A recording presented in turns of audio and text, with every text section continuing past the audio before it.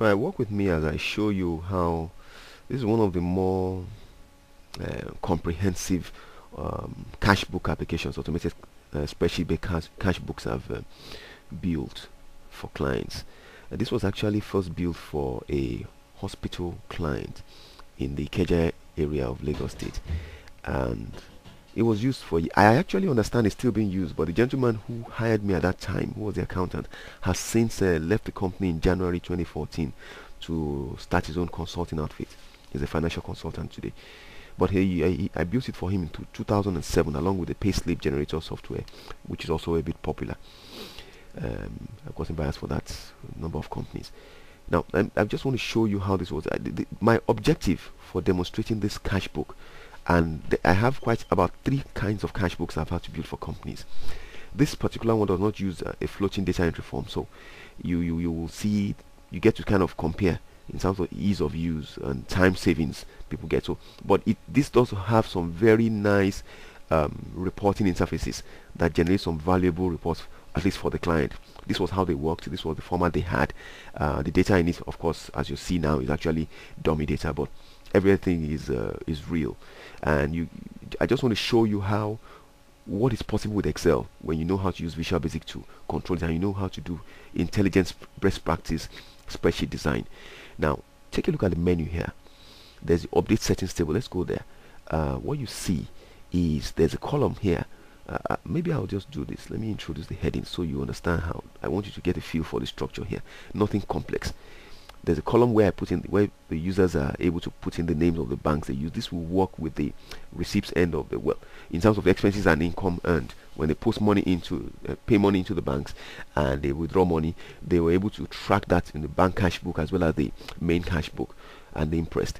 Now, they had the cost centers, the cost headings, the expense outlets, whatever you choose to call them. Basically, the categories under which the different expenses that are incurred in the company are recorded for accounting purposes. And so these were the ones they chose to have. We actually reviewed what they had generated over a period of 5 years, and we then decided to summarize the different categories of expenses under these headings. Then we had the receipts, how the money, how do I put now? Medical fees, transfers, money paid to the directors, things that in terms of receipts that were used in a bank cash book. Okay, and then we had debtors. These were the companies. How do I put it now? The companies that were receiving services from the hospital. Okay, so typically they were debtors in the sense that more often than not, most of these countries had an arrangement in which they would get the service, maybe medical treatment for their staff, and then they would pay up at the end of the month, or they would offset whatever the due balance was by whatever they chose to give. More often than not, there was always some amount left that they needed to pay. So I guess that's why they were categorized as debtors, and then the creditors, which in their case, I mean, you know what that means anyway. I imagine that most of the people that will be interested in these cash books will be people that have a financial background or who are accountants, so you will understand most of what you're seeing now. I really don't want to start. Most of what I know is because of the interaction I've had with accountants and financial consultants, auditors that I've worked with very closely.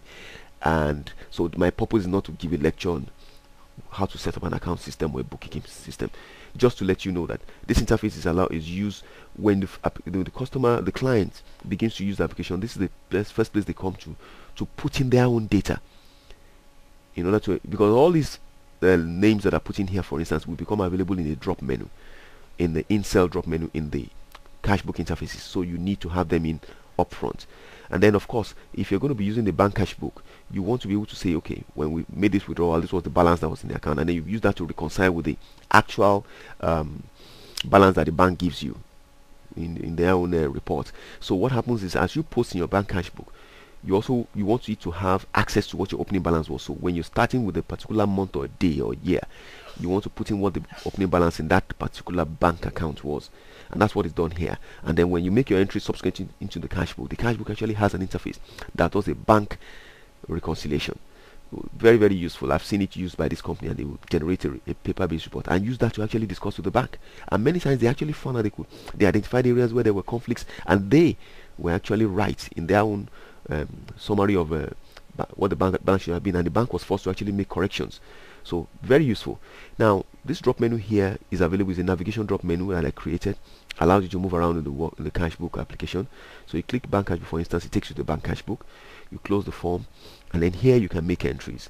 Now basically what happens is you come to this column here and you choose the date on you want to make the entry for. Let's assume we're making entry, for instance, for, like I said, it's not using automated form, data entry form, which would have made this easier. You can see how I'm having to search for data for the date. Now you would then decide if what you were doing was going to be a cash lodgement or whatever. This is the description. Doesn't really mean, you use whatever expression you like here, and then you have the number for the receipt that was issued to the organization or the individual that received the service from the hospital, for instance, or your company. It could be a sales invoice number or whatever. Now, because this is the money that was paid into the bank, okay, and then this is so this was, for instance, this is cash lodgement, okay. So there wouldn't be any receipt number or whatever, but there should be a teller number. But I think they didn't in this case, because this dummy data, we don't have that. But normally you would want to put in a teller number here, and then you will choose the name of the bank in which you paid money. Now, because this is the bank cash book, you are trying to capture all the information for all your banks. Then of course you will be able to generate a report for each bank. Okay, you will see the interface where that happens. Then the debtor that made payment. This is an example. So the receipt that came from this particular bank, this was the receipt number and all of that. The bank that money was paid into, blah blah blah. Again, you just post your entries, and this is the bank cash book. This is the receipt sent on the bank cash book. Okay. Now, if you go to the right, you will find out that this is the payment end of the bank cash book. You're actually able to use these two buttons, remove and restore freeze, to control what side is frozen and what side is visible. I won't bother to go into that because this is not a user guide or training software. I'm just trying to demonstrate things to you. Now, you see post bank cash book to Imprest cash book. Alright, so you need to post an entry to send to the Imprest cash book. So let's say I'll just say Imprest cash book to Imprest cash book. Then this is the bank I want to take the money from. Then I would go looking for the column for Imprest cash book, because I want the money to go into the Imprest cash book. So you can see how difficult it is to scroll around manually. If you were using the automatic form, this wouldn't be this difficult. Now we have that Imprest cash book. Now all you have to do is, having posted the amount you want to send to the Imprest cash book, which you are posting into the cash book payments end now to show the money going out from that bank in the bank cash book. You post that. The application says post the following data to Imprest cash book, 8th May, blah blah blah. It takes the date, particulars to that's the description, and then bank name, the check number. If I had put in a check number, it would have reflected it here. If you say yes, it goes, and it actually does that. Now how do we know that has happened? It's simple. Anywhere in the application, press the enter key, click yes, then go into the Imprest cash book, and you will see that entry we just posted now, 20,000 naira. You see, Imprest cash book, blah blah blah blah blah blah, and it's done it. And if you do one more entry, if I go back to the bank cash book using this, let's see, up. Okay, bank cash book. I'm back here now, and I made another entry. Let's say I chose to make maybe on the 10th of March. So Imprest cash book again. This time around I put a check number, blah blah blah blah blah, and then I put a different bank, maybe UBA First Bank, and then I go to Imprest. You see how scrolling that can be quite a headache. So that's why I love the automated forms. You don't have to confuse yourself so much moving around, but no problem. For this purposes of this demonstration, you get to see how this simple application works.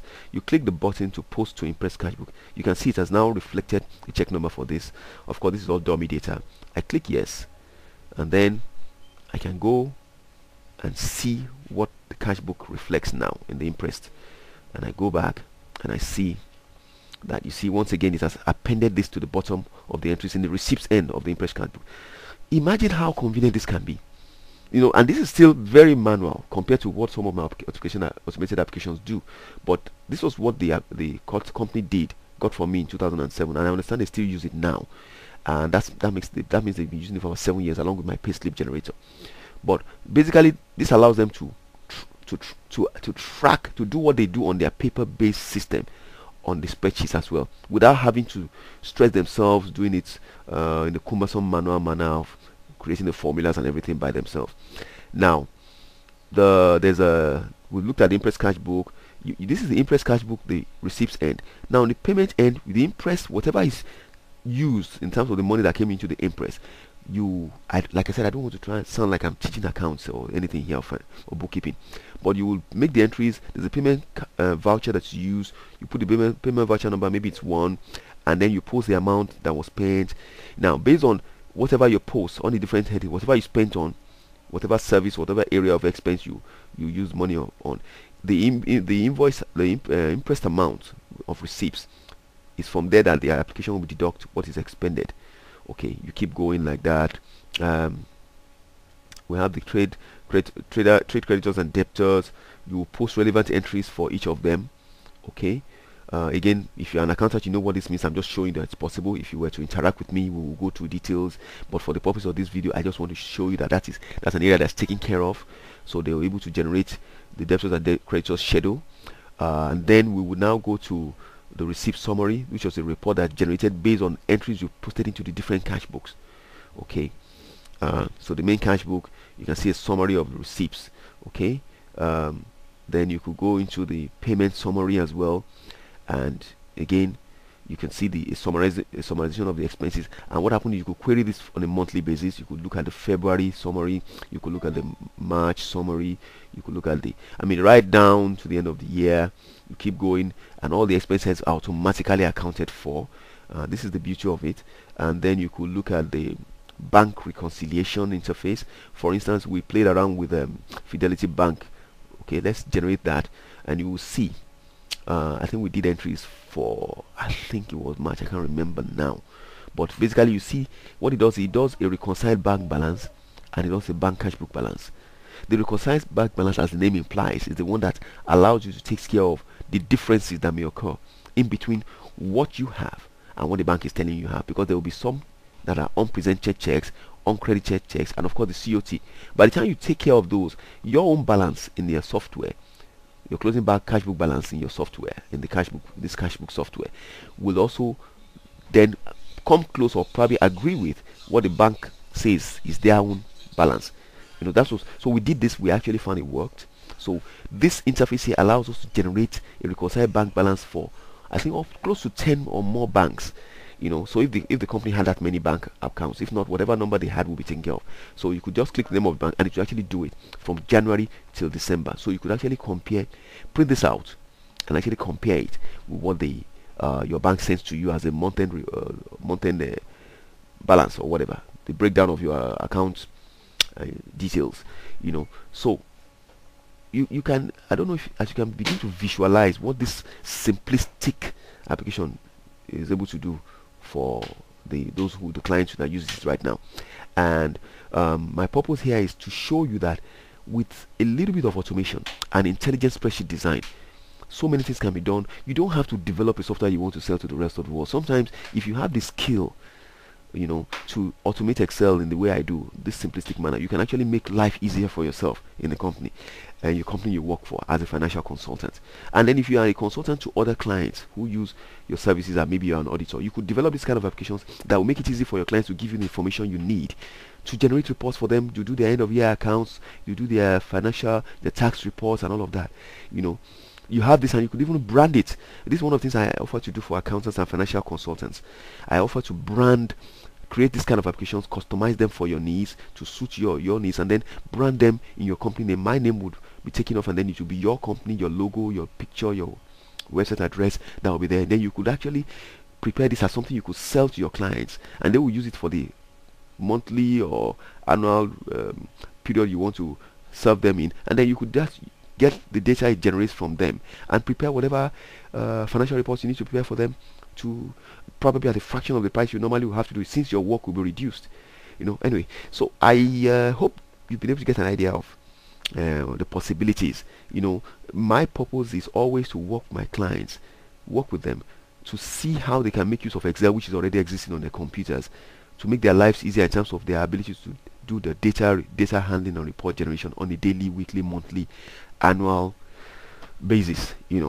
And so I do have some applications I sell, but more often than not, also I'm looking at just helping people to develop automation, intelligent automation internally, to make their lives easier.